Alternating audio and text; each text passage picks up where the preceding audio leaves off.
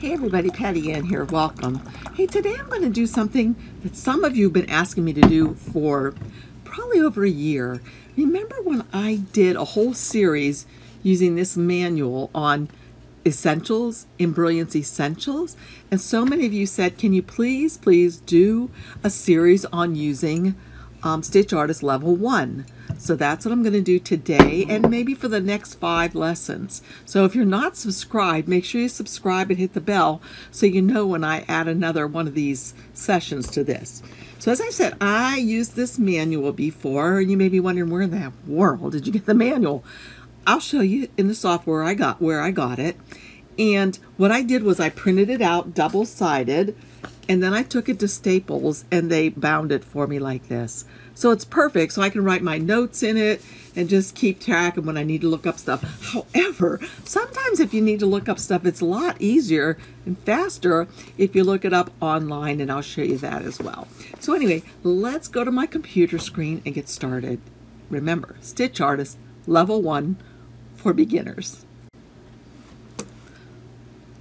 Okay, just for a quick heads up, this is where I am in my manual, but what you're seeing on the screen is what you can find in the software. In my manual, it's page 120, and in the software, it's where it says Product, Stitch Artist, the interface, and we're going to start there. So in order to find that, if you're not sure how, you would come up here to Help, and then you're in the manual right away. Come right down here to where it says Contents, and come down here to where it says Stitch Artist, and then just click on the interface is the one you want right here.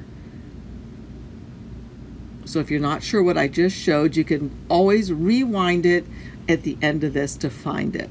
But basically, these are the things we're going to go over here. So I'm going to minimize this. And I made this thumbnail that you've already seen probably. This is class number 1 from the Embrilliance platform. We're going to go over design pages, designs, objects, properties, panning, guidelines, and show and hide. Seems like a lot, doesn't it? But trust me, it'll be fun and you're going to learn so much. So let's get rid of this now. And if I can hit delete, I need to move some things over. Delete. Okay, here we go. So here we are in Embrilliance, and I happen to be only in Stitch Artist.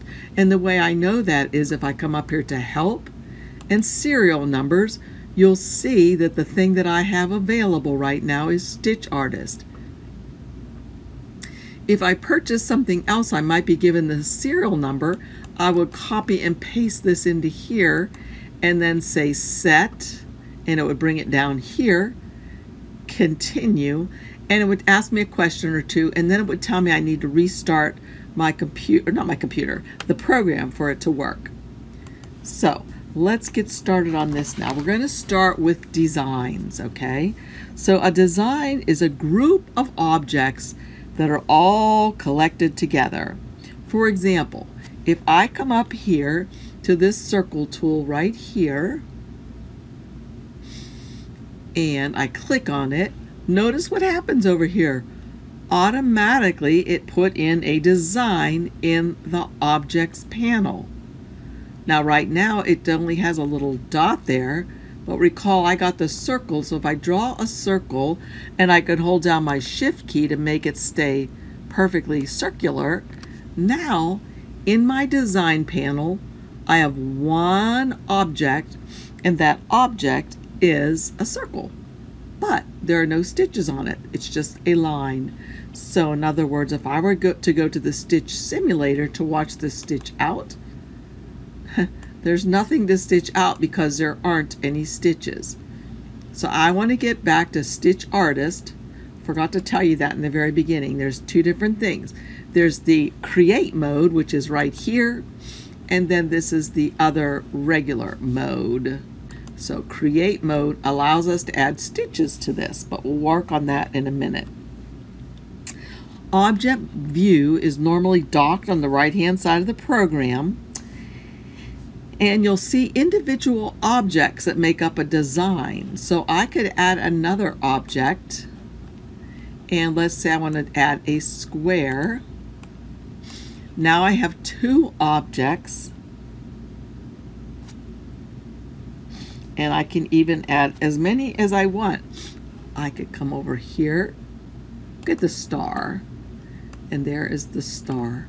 So notice this is the objects panel, and in the objects panel we have a design, and that design is made up of three things, three objects.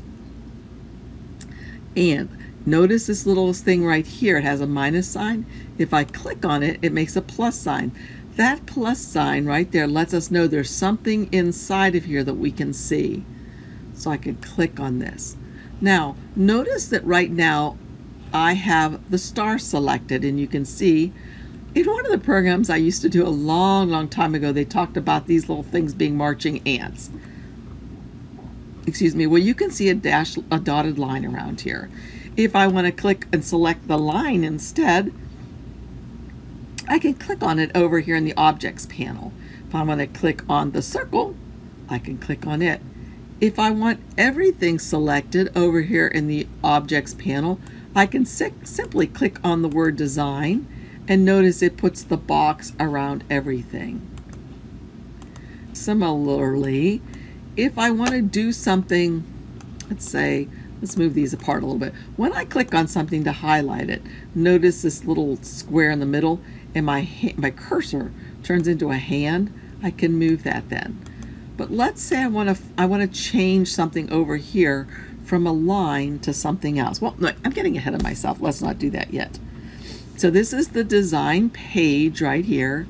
This is a design, and these are the objects in it. This little tab is used to tell us there's a different page. So in other words, if I open another page, notice it's untitled number 3. If I open another page, it's untitled number 4. Once I have saved it, it will no longer say untitled this or that. It will say, the name. Notice this one has an asterisk on it. That means I've done something on this page, but I haven't saved it yet. So if I save it, it will have the name up there and no asterisk. Okay. So let's look over here again at this properties area over here. Here's the objects panel and the properties panel. The properties page, well, let's look and see. When I expand this design and I click on one thing, okay, I have to be in create mode. Click on one thing. I can add a stitch property to it, a stitch type to it. Once I add a stitch to this, I'm going to have a lot more things that I can do in this properties area. So for example, if I'm in Stitch Artist Create mode and I click on this second button over here and it says Run, it's going to change that circle into run stitches, just like that. So now if you look over here in the Properties panel, you'll see it says it's a run stitch, it's a single run, and the length of the stitches are 2.5 millimeters. So we can actually go up here to the Stitch Simulator now, and we can watch that run.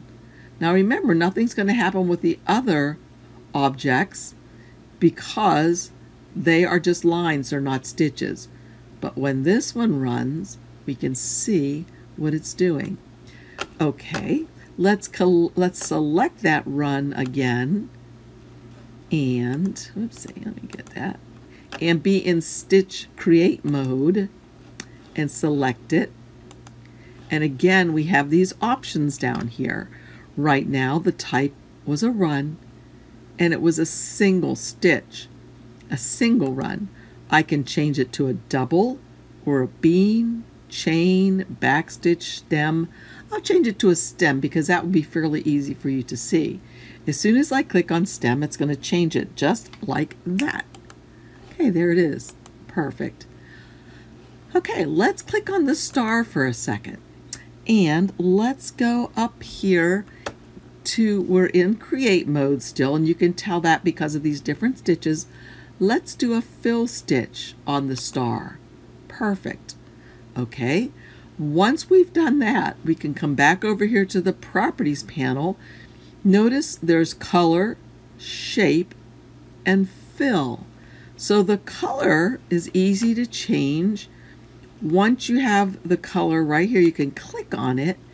And if you have threads selected right here, and you can go through here and choose any thread color you'd like. Okay, now these happen to be the Janome thread colors. You can change the colors that it's choosing from or the threads by using this drop down arrow. Most of the time I use Floriani, so I would change mine to Floriani, and I will show you some more about that in a little bit. But for Floriani, the color I've chosen, Midori green. Okay, so there we have that, and I can say okay. And also over here, remember it says shape. Well, check this out. For the star, it gives us these options: numbers of sides. Look at this. Isn't that cool? Okay, and then the fill. We can choose what kind of pattern we use for the fill. Right now, let me scroll way in for you. I'll come up here to the magnifying glass, scroll way in. This is called tatami, and you can see that over on the right side. The pattern is tatami. I can change it to brick.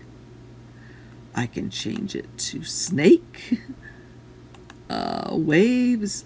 There's lots of different things that you can change it to. Waves and other waves. Scales, cornrow, cornrow 1, cornrow 2. So there's lots of things that you can do.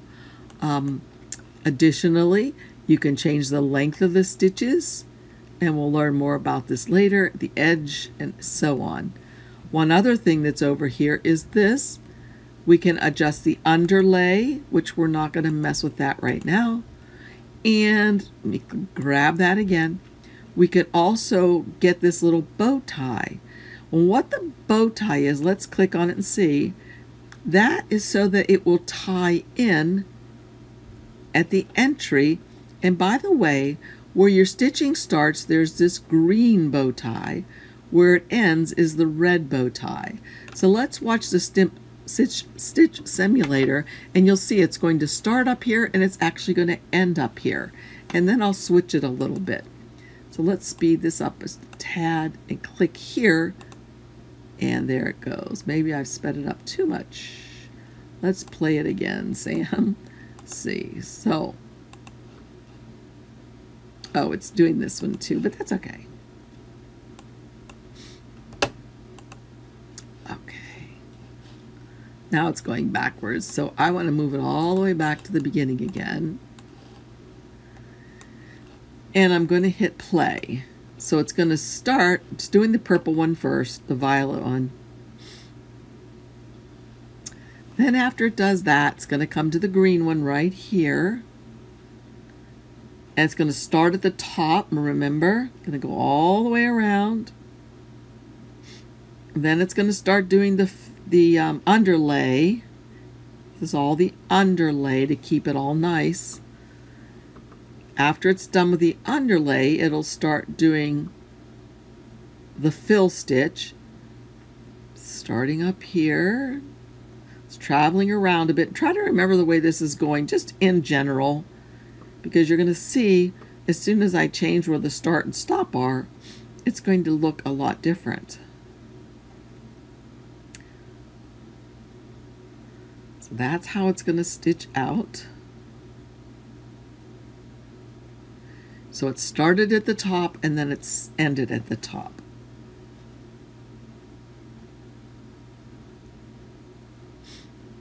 Okay. All right. So let's go back to the create mode.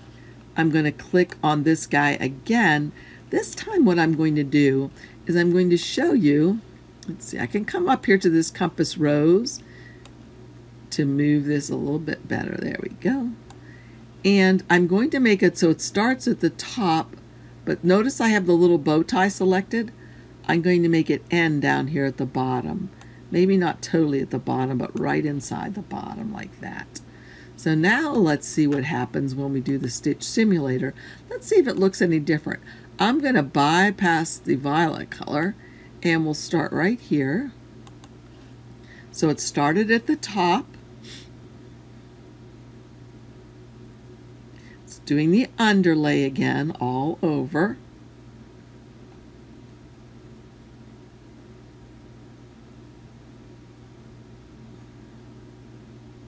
Then it's going to start doing the fill stitch.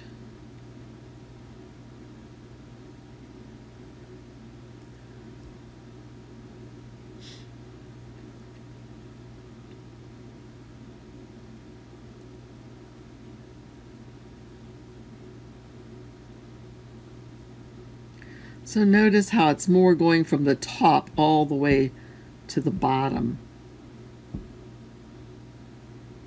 And it's going to end in that very last part in the middle on the bottom.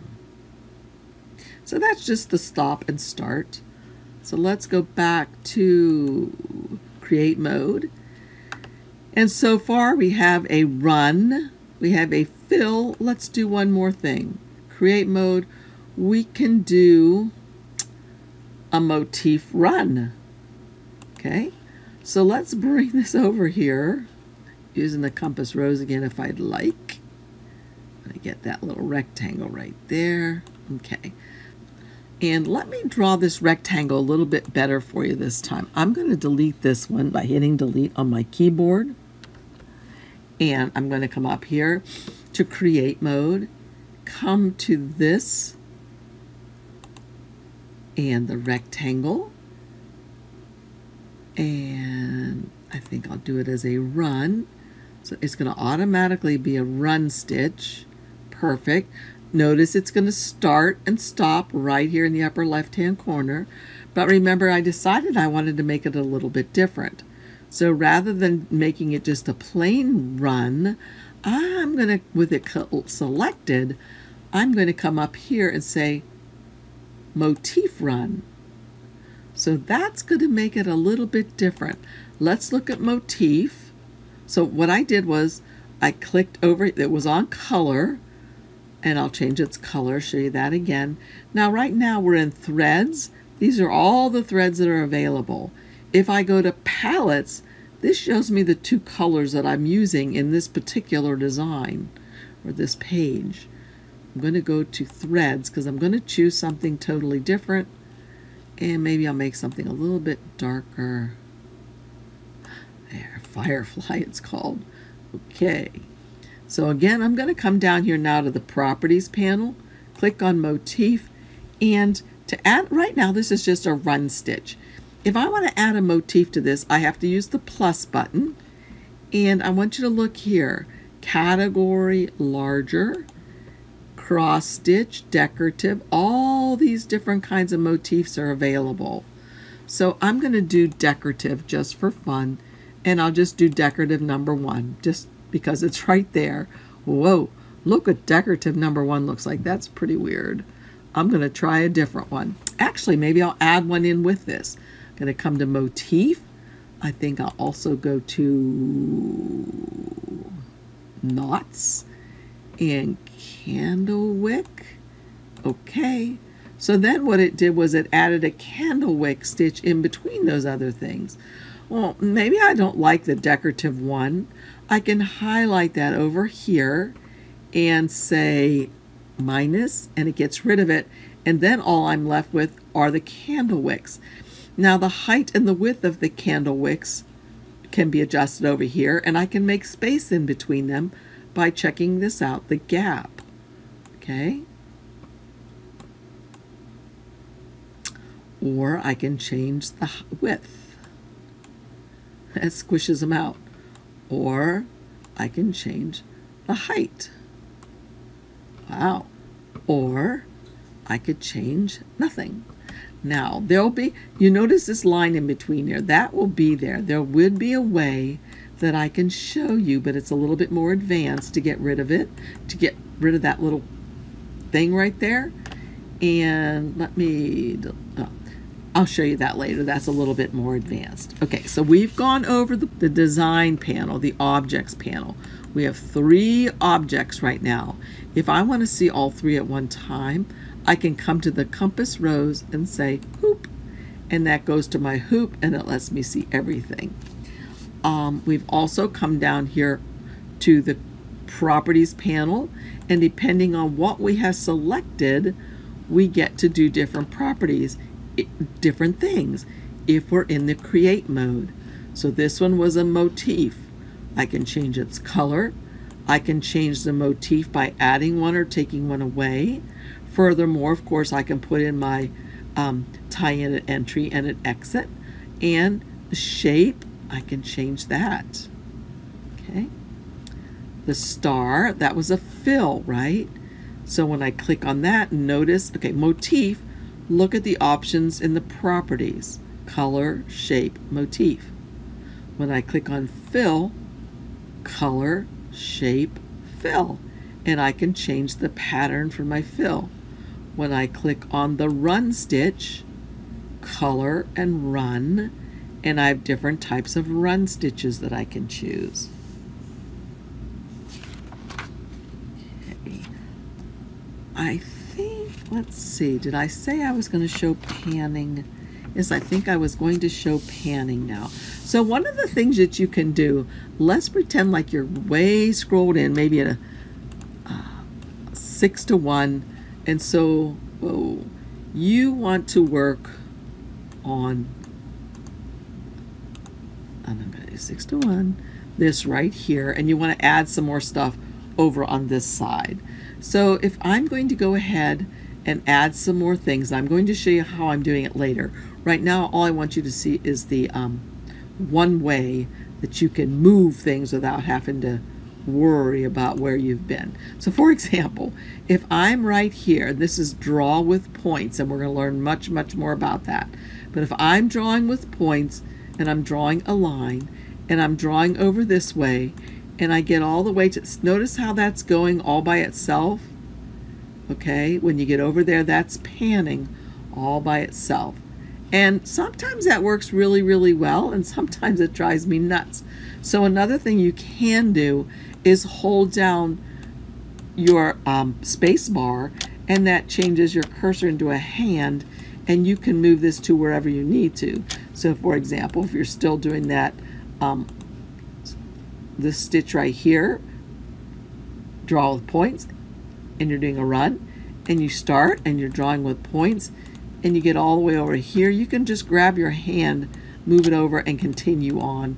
Now, sometimes I find that a little bit easier, but that's just something else that you could work on. Okay, one last thing, or 2 last things I want to show you are the guidelines and show and hide. Now, sometimes you might want a reference line that is not on your main grid. So what you can do is place your mouse in the area of the ruler right here, and you can hold and drag down. Okay, do you see that little dotted line I'm dragging down? In case I know exactly where I want something to be, and suppose I want something at the intersection here, I can come over to the left-hand side and drag a guide in like that. Okay, when I'm done using the guides, all I have to do is take it and put it back up on the ruler, and it gets deleted. And you can tell when you're at it, because see how my cursor changes, and I can put this one over that side, and that's gone. The other thing is the show, or the show and hide buttons, and these could sometimes drive you a little bit nuts. So we're not to this part yet, but I'll show you image. You can bring in an image. Okay, so there's the image, and I don't know if you can tell or not, but this image is, since I brought it in as a background, you can see it's kind of transparent behind it. That's because right here, as soon as you bring in an image, it brings it in somewhat transparent. I can make it so it's not transparent at all. I can make it totally disappear. But let's just pretend what I'm going to do now is, let's get rid of this one. I'm going to hit delete on my keyboard, and I'm going to, see this button right here? It says show or hide the background image. going to click that off for a second. Sometimes that gets clicked off and it's going to really mess you up. Because watch, when I go to image and I try to bring in that same image, and I can see over here in my objects panel that it's there, but it's not on my screen. It's not in my hoop. Always remember, always remember, this is going to happen to you, I promise. Come over here to the show or hide background image button. Click on that and there it is. And if you click on it again, it's gone. Here and gone. The one below it is show or hide stitches. Okay, so imagine you're doing the draw with points, and we're going to learn much more about this, and you're going to do a run stitch, and we're drawing this around just a little fun shape. I'm going to hit the tomato shape to close that, and as I said, it's a run stitch, and you can see that over here in the objects panel it says run. Those are run stitches, right? Those don't look like run stitches to me. That looks like a line. Let's scroll way in and look. Okay, that's just a line. That's not run stitches. However, over here, that little eyeball looking thing with stitches, I'm not sure what it is, but if you click on that, it says show or hide stitches. Aha! There are your stitches. So remember, if you bring in an image, open, you can't see your image, you know it's here somewhere because you see them in your objects panel. Click on show or hide, and there they are. And if you want to show or hide your stitches, just click on that like so. So that's it for today. I'll be back again very soon with lesson number 2 or class number 2 in Stitch Artist Level 1. In the meantime, get your manual out, look at it, put notes in it, rewatch this video and kind of do the same things that I'm doing as I go. So I hope you like this, and I'll see you all again soon. Bye for now. Oh, if you don't have Stitch Artist Level 1, I do have links for you down below for it. I appreciate it when you use my links because it helps to keep me motivated and to keep me going. So thanks again. Bye for now.